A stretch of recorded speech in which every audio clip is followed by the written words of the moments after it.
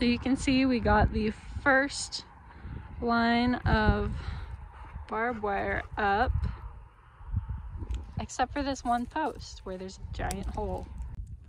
Now for the rest of this patch, we're gonna put electric fence around, except for down there, we're gonna put barbed wire across the end. Okay, so Alex got the second row of barbed wire up. Come on, buddy. And we're off to go get the third and fourth wires up.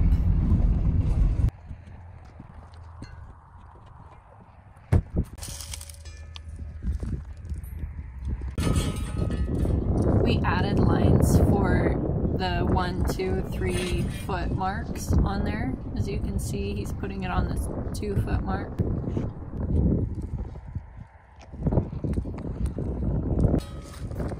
If you've watched our first video on building this fence, you know that we're trying to do this as cheap as possible.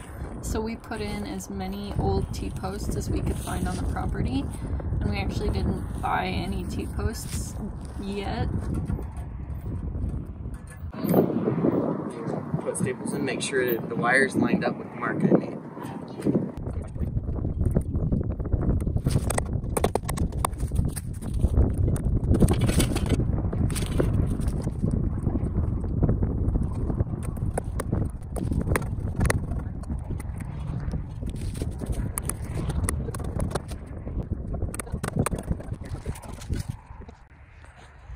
So we're gonna drive it out.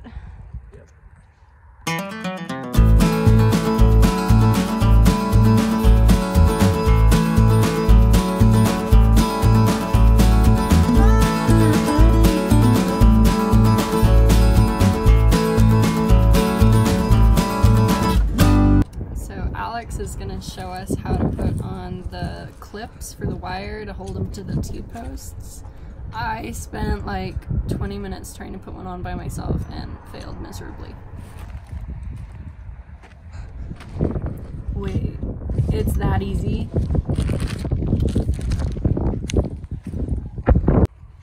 Okay, so step 1, get the wire where you want it.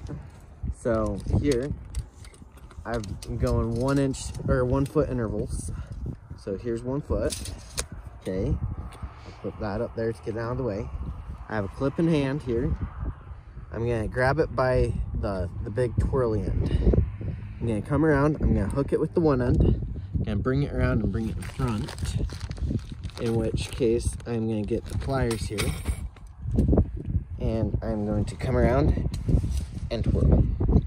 Okay, then if you really wanted to, and it's not quite tight enough for you, you can come around back here, grab this, and tighten. Okay, and that can help just make sure it holds the wire. Yep. Right? Uh-huh. Bring it in front. Yep, if you can't quite get in front, that's okay. You just gotta leave it there. Grab the pliers. Get the pliers over the long end sticking up, and use the pliers to get it up and over the barbed wire. So, and it'll slip down. Just get the pliers completely up and over, and there we go. And now go. Woo! There we go. She did it, guys. You don't have to do a full twirl, just a half. Twirly, whirly. Makes it really hard to get it back off if you go more than one. If you ever have to tear the fence down. I did tear the fence down, Alex. I did tear the fence down. But they didn't use these. They used a lot of baling wire. Which is a lot easier. You'll have a few left over in the last bag.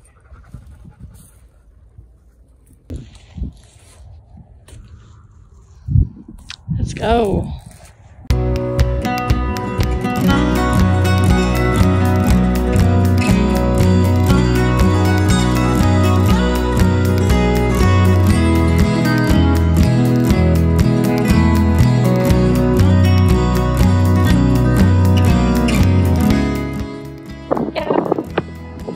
Put on number 3.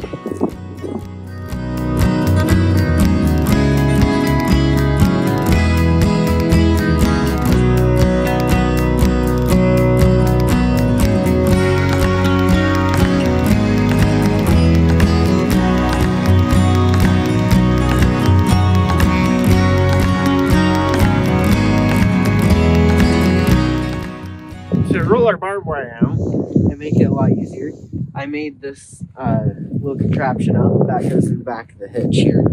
And I just made it where I can roll the barbed wire out on that. And I put these plates to keep the bars here. So now that we're at the end, we've rolled out the barbed wire. Now I need to get it over to my brace posts. So in order to do that, I took off the washer and the clamp on that side. So I can just pull this out here. And then I can take off a plate. Second one again. So as I pull this, I'm gonna just kind of give it a tug or two just to make sure it's tight. And then we are going to use the handle here.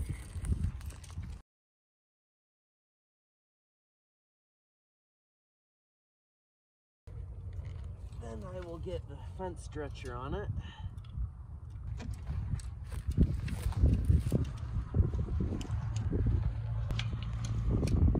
Okay, I've already previously made a mark here of where my 1 foot is.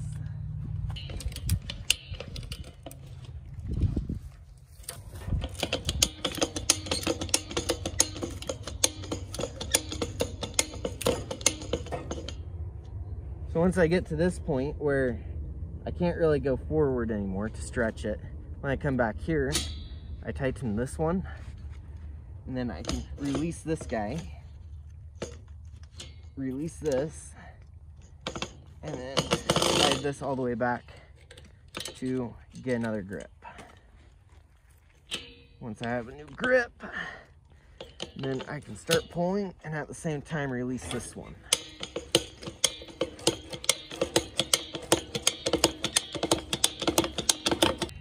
And I just repeat that process until I think the wire is good and tight.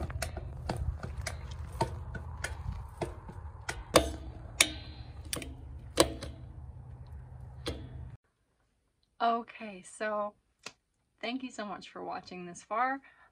We did get that last bit wire clipped on to the T-post, and it was so good. And we're super excited to get the electric fence up soon, and the rest of the barbed wire on that end. And so stay tuned. We'll get that done soon. And if you like this video, like, subscribe, and hit the bell so you can get the notifications for our next videos. Thanks.